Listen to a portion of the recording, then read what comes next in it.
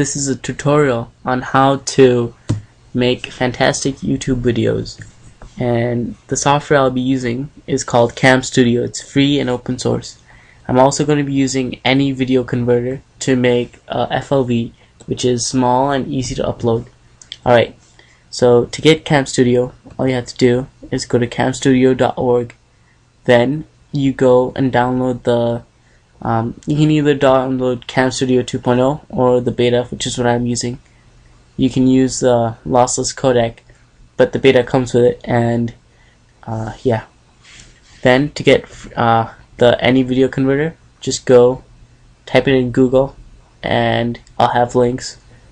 So you click download and install both those softwares. Alright, now that's done. Here are some of the configurations I have. You should apply the same configurations.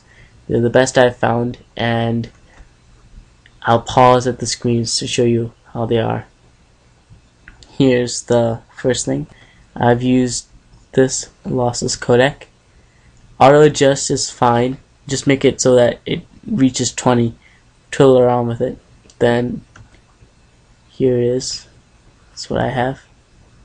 Once you do that, then make sure you're recording audio from microphone, because you do not want to have a moment where you record for a long time and you realize there's no audio.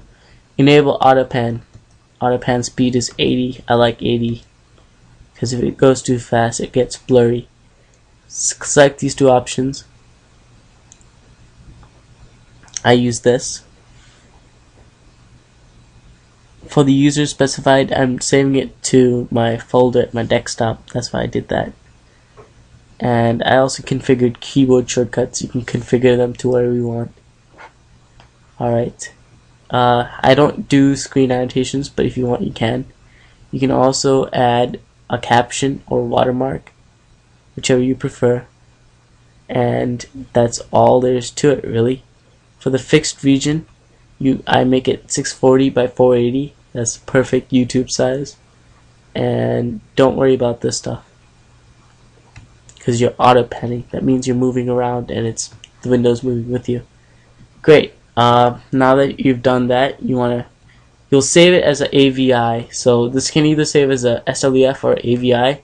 I like AVI because then I have freedom to convert it whatever I want. But SWF is a way it goes to. I haven't tried it yet. Anyway, so then what you want to do is convert it to FLV, because that's a fun format. Use any video converter. Simply click add video, and I guess I've got a video here. It's very small, only 2 seconds, so it'll be quick. And here's some of the customizations I have. Actually, this can be like more 180. Doesn't need to be so high.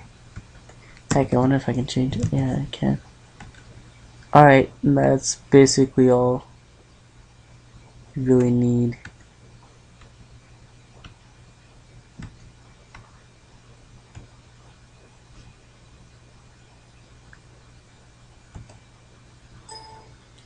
It'll give you a stupid message, but